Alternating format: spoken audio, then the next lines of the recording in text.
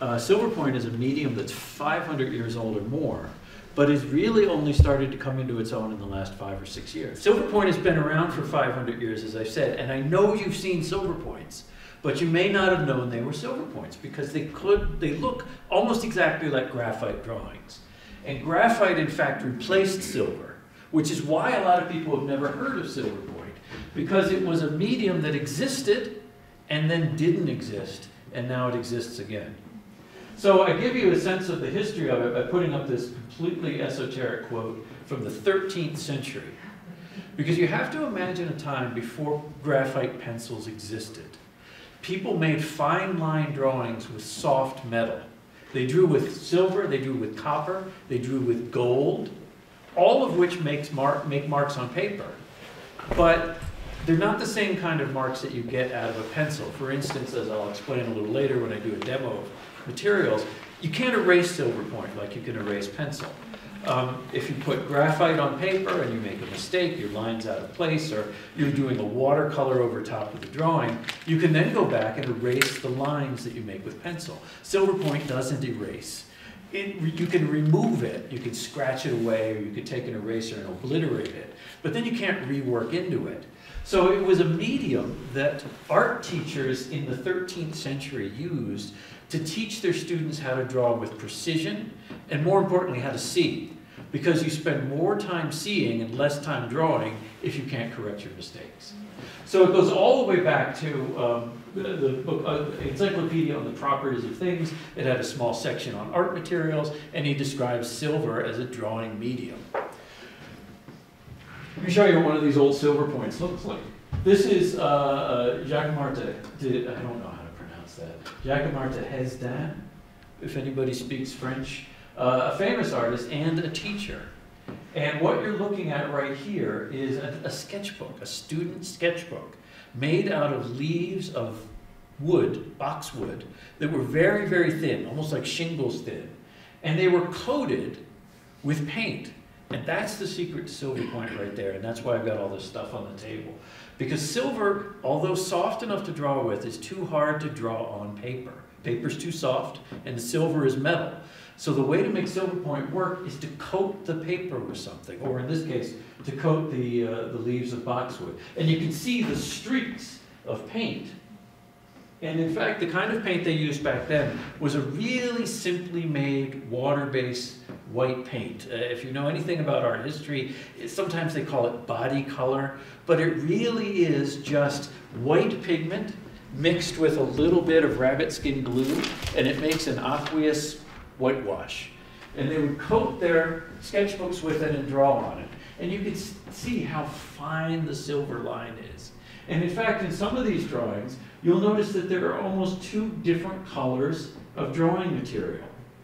Some of which has turned brown, and some of which stays that kind of graphite color. And you can see that the artist is using 2 different kinds of metal to draw with, which is why Silverpoint is also sometimes called Metalpoint, because artists would use lead, which is the dark bluish color, and then they would mix it with silver, which tarnishes. And when silver tarnishes, it turns this luminous brown, almost a sepia tone color. And that's why you're seeing 2 different characteristics of metal marks in this drawing. Interestingly enough, in these old sketchbooks, they weren't permanent. When the students had worked up their sketch, they would just paint over it and keep going. Or sometimes you could take a cloth, a wet cloth, and just wipe off a layer of the whitewash, and then keep drawing on top of it. So these sketchbooks were really kind of impermanent things. The fact that this one survives at all is really interesting. This is what it looks like. That's the author's hand. I think the photo is attributed to my wife, who was at the exhibition at the National Gallery, and she took a picture of me. I snuck a little magnifying glass into the show. And so this thing is like this big. They're like index card sized. And that's what the sketchbook looks like. It's just a wonderful, delicate, lovely little thing. Rare as hen's teeth. I think there's only 2 of them that survive. One of them is at the Morgan Library in New York, which also has a nice collection of Silverpoints. And I think the other one is in the Bibliothèque Nationale in France. But only 2 of these things survive. So that gives you an idea about how old Silverpoint is. But one of the things I led with was that you've probably seen Silverpoints, but don't know what you're seeing. This is a really famous piece in the Boston Museum. St. Luke, of course, the patron saint of the arts, sketching the Virgin with the infant Christ child. And there, of course, is Jerusalem in the back, which looks almost exactly like Bruges. And, and they're all dressed like that, too. But what's he drawing? If you look closely, that's not a pencil, and it's not a paintbrush, and it's not a pen and ink type stylus with a nib. It's actually a shaft of silver metal. And if you look carefully, you can see that it's pointed, tapered, on both ends and a little wider in the middle. And one end is very, very shiny because he keeps pointing his silver point to draw with. And if you look at the paper, you can see his little sketch of the model. And this gives you an idea. It's not exactly the right thing because she's not wearing a wimple. But this gives you an idea about what Rogier van der Weyden's Silverpoints look like. Very, very pale. They don't have the graphic impact of a charcoal drawing. They're not colorful like a sepia chalk drawing. And they're not quite as punchy as a pencil drawing. They're very, very pale and very, very light. And you can look in places, I wish I had I used to have a little cat toy that I used to point at the screen with. But you can see where the ground, the white paint, has kind of let go over the years. And in fact, when you draw very, very heavily with silver to get that kind of darkness that you would want to see out of a pencil drawing, you begin to scratch right through the paint, down to the boxwood or the paper or whatever the drawing's on. So when you see very old Silverpoints, you'll often see in the darkest areas light coming back through. And that's the paint being chipped away by the Silverpoint stylus. It's a lovely drawing, isn't it? I think this one was in the show. The British Museum lent it to the National Gallery and then showed it again. This one was also in the show. Fra Filippo Lippi, who was Filippino Lippi's son. Fra, if you don't know him, is short for fratello, meaning monk. So the monk was the son of the Filippo Lippi, Filipino Lippi. Or maybe it's the other way around. Filipino, I think, was the son of the monk. But here's a Silverpoint drawing that's in the chiaroscuro technique. If you've, has anybody heard that word before? Yeah, good. And it means, this is a quiz, this will be on the quiz. The further back you get, the more less defined the shadow is? It does have to do with shadow and light. Chiaro is the Italian word for light, and scuro, like obscure, is the Italian word for dark. So chiaroscuro is light and dark technique. So here, Filippo Lippi is using dark with the silver, drawing in the fine line, and light by adding more of white paint. And the way that it works is because the paper is toned, which is really interesting because it gives you that idea that Silverpoint has to be done on paint on top of paper. So it's this three-layer process of drawing on top of paint, which is placed on top of paper. And why not use color paint? It's just exactly what he does. The drawing itself, it looks a little washed out on the screen, but it's this lovely red, almost brick red ochre color that's really, really luminous. And if I can, I'll show you the picture that's in the book, and you get a sense of how potent that color is. One of the reasons I love showing this drawing is because this predates the Italian Renaissance by about 50 years. And the drawing looks so modern. It looks like a Degas drawing from about 1850. It's just, that is precisely one person drawn with such attention to detail. Even the expression on her face is just lovely. It looks thoroughly modern to me, even though it's about 550 years old at this point. So not only in the Italian Renaissance, but also in the Northern Renaissance. So you've seen French, you've seen Italian. Here's German drawing, Hans Holbein, who also worked in Italy. Another example of Silverpoint, and he also added mixed media to his drawings. So there's a lot of people working in Silverpoint who think Silverpoint should be an absolutely pure medium, just silver. But even from the very early days, artists were mixing it with ink for the very dark lines, for white, adding in the highlights, and Holbein is a great example of that kind of thing. But one of the things you're noticing about these drawings is that they're extremely precise. Even from its earliest days, Silverpoint wasn't a medium given to overt expression. It was a medium for very subtle description, for capturing likeness, for capturing, you know, in Albrecht Dürer's case, he did, I think the next one coming up, he did animal studies and life drawings in silver. And Silverpoint was taught to students precisely to teach them to observe. It was a way to get them to learn to control their hand and to control their eyes so that they spent more time looking than drawing. And this is a great example of that, because this is a drawing that Albrecht Dürer did when he was about 13 years old. 1484. So he was about 13 years old when he did this. And, you know, it's a great drawing of the young Dürer, a self-portrait, looking like your average dumb kid. Notice that even then he had a wonderful ability to draw folds and hair and likeness. Remember that he drew this when he was 13, because I'll show you a drawing later on that will blow your mind. And here's a drawing from a little bit later, probably when he was in his 40s, of a greyhound. This drawing is about as big as an index card. I'll show you, I had a picture of the actual picture in its frame, and it's just this tiny little thing about as big as an index card in this gigantic frame. And it's just such a lovely, sensitive little drawing of this dog. And you can see the way that the tonality is developed with cross-hatching, and yet it's very, very light. This is a great example of how silver, when it tarnishes, it not only turns a little sepia color, but it tends to evaporate. It tends to get lighter as it gets browner. The drawings almost disappear. There's almost nothing there. And an old Silverpoint drawing has a patina that's just to die for. There's nothing quite like a 500-year-old drawing. When you see that, you know, the drawing is almost evaporated, the paper itself has gotten darker, the silver has a patina and a tarnish. Just lovely. I used to tell my students, you know, when we would do Silverpoint in classes, I would say, oh, that's a great drawing. Just stick it up somewhere and forget about it for 100 years and then look at it again. And you'll see that lovely patina start to develop. This is a drawing I wanted to bring up again, because this is a drawing that Leonardo did when he was a young kid. So, Albrecht Dürer, when he was age 13, Leonardo, when he was in his 20s, did this drawing. And we all know Leonardo, you know, probably one of the greatest artists that ever lived.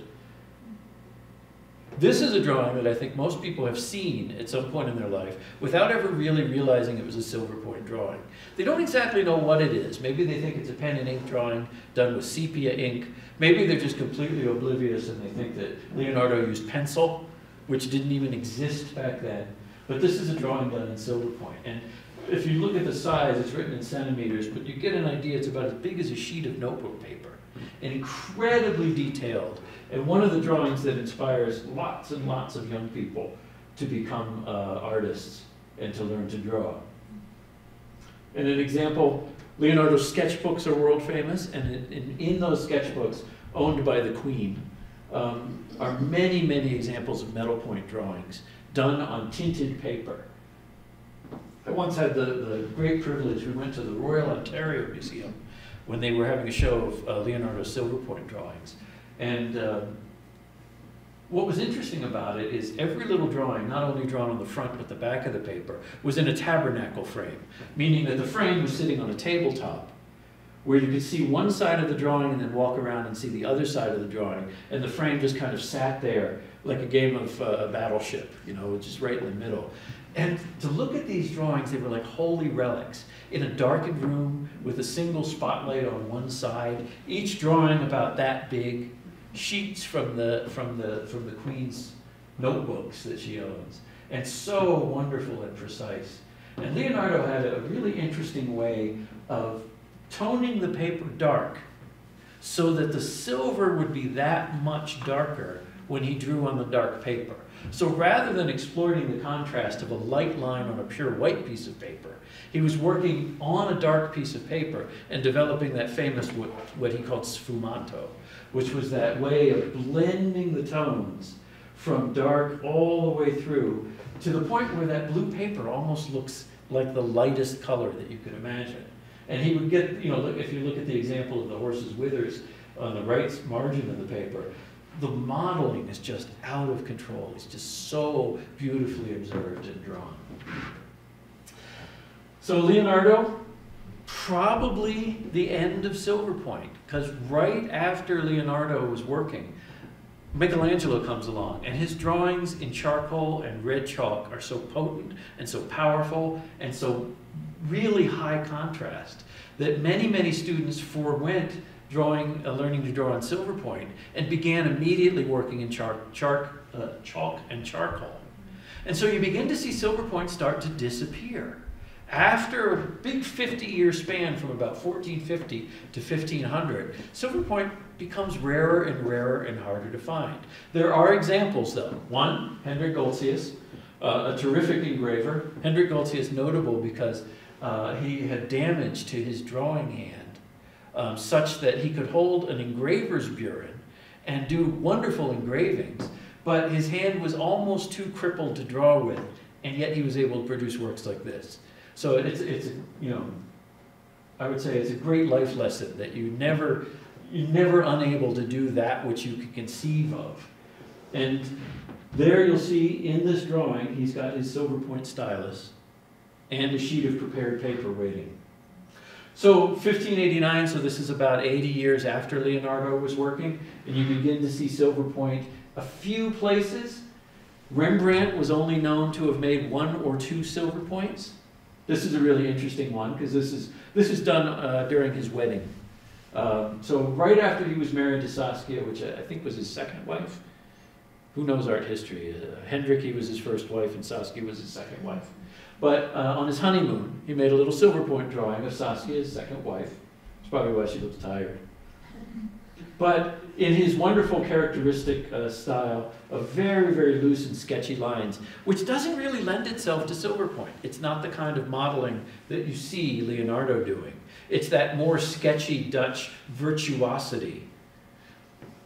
And of course he inscribes it. I used to have on in my PowerPoint what the inscription meant, but you'll see right down in the bottom right corner, 1633, and it says something like, "To my wife on our wedding, you know, with all my love." And then Silverpoint's gone. It just disappears. It is not anywhere in art history for about 200 years. And interestingly enough, you'll see it pop up again in England at the end of the 19th century. And if you know anything about art history, you'll know that there's a movement of artists at the end of the 19th century. England was becoming kind of industrialized at that point. And a lot of the arts and crafts that had been done by people were kind of taken over by factories. Things like chairs and wallpaper, etc., were produced for a mass market, industrial scale. And there were a group of artists, led by artists like William Morris, if you've ever heard of him, who began a new movement called the Arts and Crafts Movement of reinvestigating the old ways of doing things. And one of the kind of outgrowths of this was learning about the way medieval artists made their artwork. And you see another movement, kind of a companion movement to arts and crafts, called the Pre-Raphaelite movement. And these artists were trying to figure out how old art was made. And as they were looking into this, they began to discover Silverpoint. Because there was a writer in the early 14th century called Cennino Cennini. He was an Italian guy, good guy.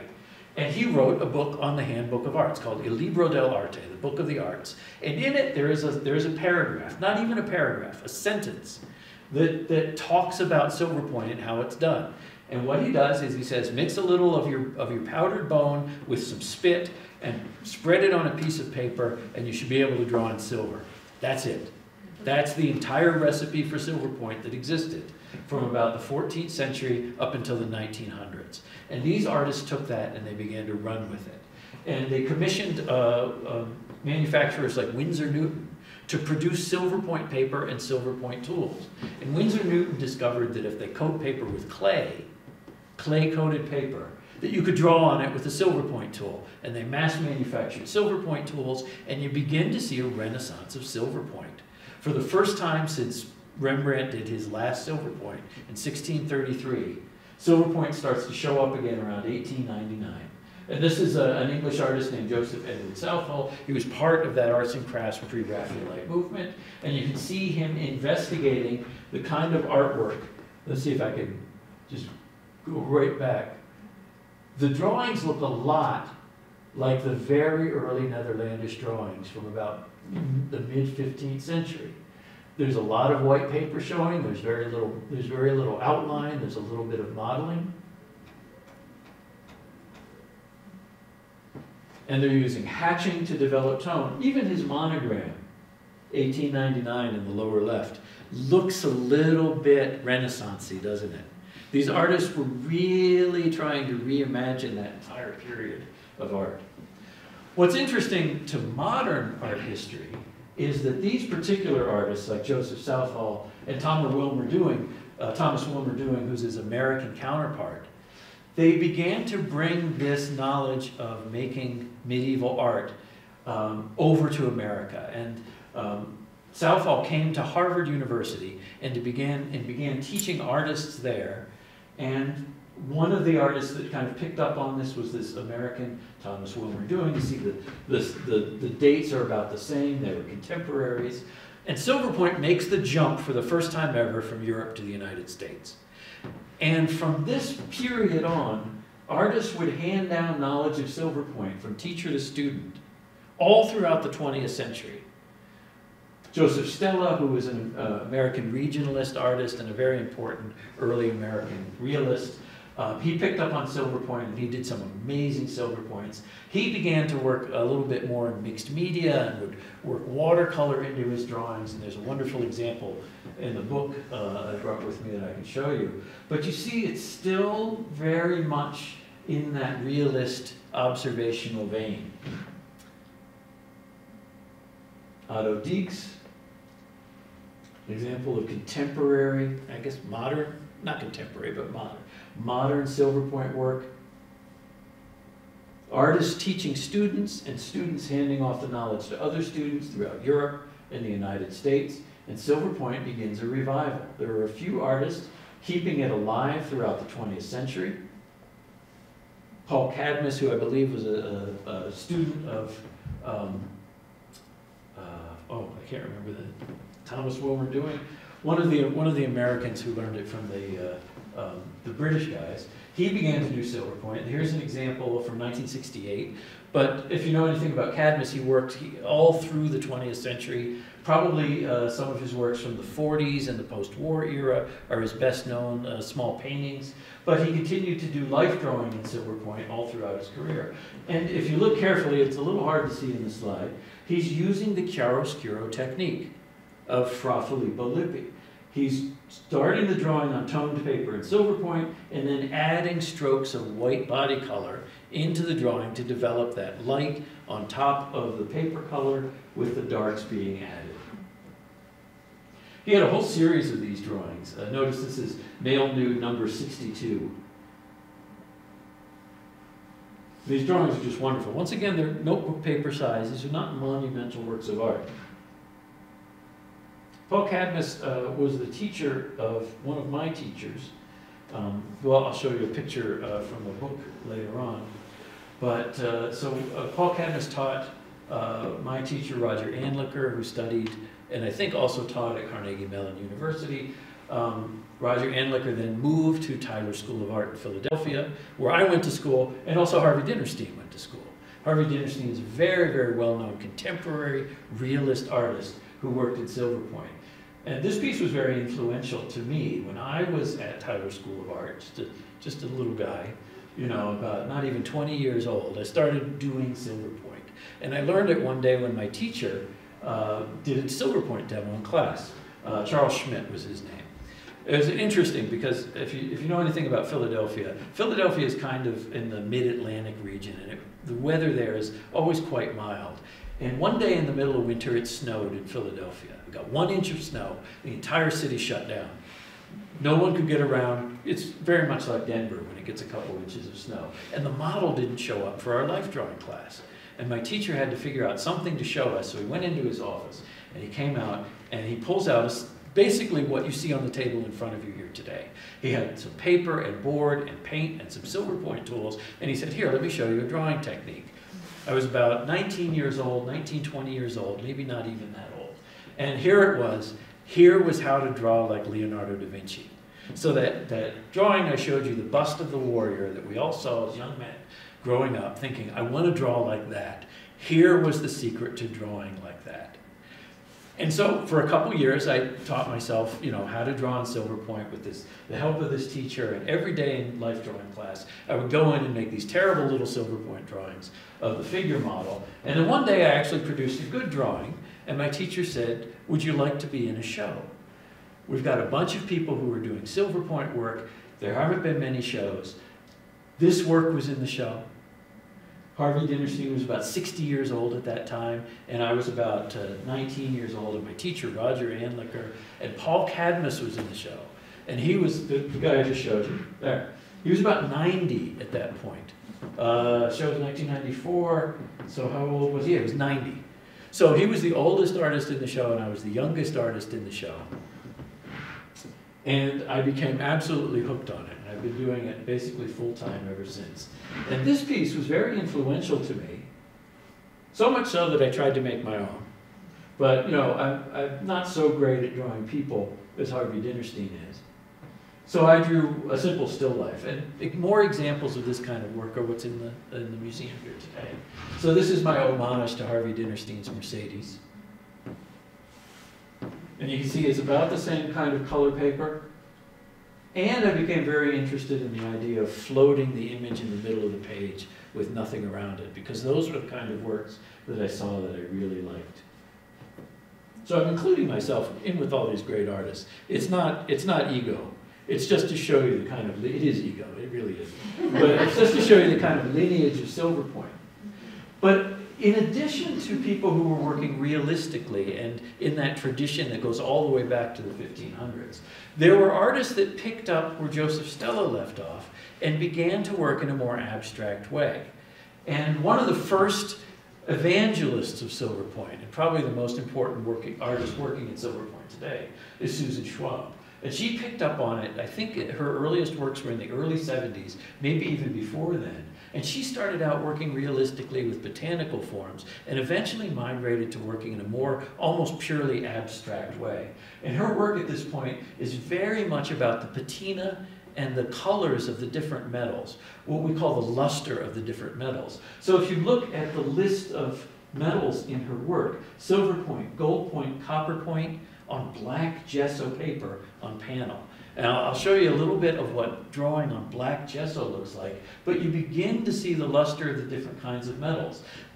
That very first image I showed you by Jacques-Martin Hesdin, the student sketchbook with the difference between silver and lead. She's exploiting the difference between the lusters of different metals to make patterns and textures of different colors, albeit very subtle in her work. Other artists have picked up on this kind of modern way of working, contemporary way of working, and they do really interesting work. Laurie Field, who works out of New York City, she just had a wonderful, large show in New York of some of her work. And she does work in a very kind of whimsical, almost Alice in Wonderland motif, but it's still very grounded in realism with a lot of imagination put in. I always like her work, and a lot of it is very much like these. Some of them get quite large, in fact. And she just covers the paper with florals and portraits and animals and lovely things. And then another interesting artist working almost in a purely abstract way is Carol Prusa. And what's interesting about Silverpoint, and what a lot of contemporary artists have discovered, is once you realize that Silverpoint is done by drawing on paint and not really on paper, you can almost paint anything and draw on it. And what she does is work on these very, very large styrene forms that she has made. And then she gessos them and then covers them with these geometric shapes. And what's interesting about some of the work, and you can see all the kinds of different shapes she has in the background that she works on, is sometimes these styrene forms she will light from within with little LED lights. So they become decorative, almost kind of interior forms, not quite lamps, but forms that change the way that the gallery looks by being lighted from within. Programmed internal light is what she calls them. So this is 3 views of the same piece, I believe. One where the lights are off and one where the lights are adjusted higher as you move from left to right. Interesting stuff. So once you begin to realize that you can draw on anything, as long as it's painted, you can unpin yourself from the tiny little index card with a picture of a dog on it. And there are artists who work on walls. This is about the point where I'm going to move to the table and begin talking a little bit about how it's done. But there are artists who, I'm trying to remember her name, it's killing me. I'm getting so old, I can't remember anything. But I've got it written down, which is good. She puts silver thimbles on her fingers and then uses her hands to dance over a painted wall to create all kinds of wonderful patterns. So when you begin to take away the idea that you have to draw from life and you can work in a more expressive, abstract way, you can create works on anything. The secret is, of course, metal, draws on paint, and whatever surface you paint is what the marks show up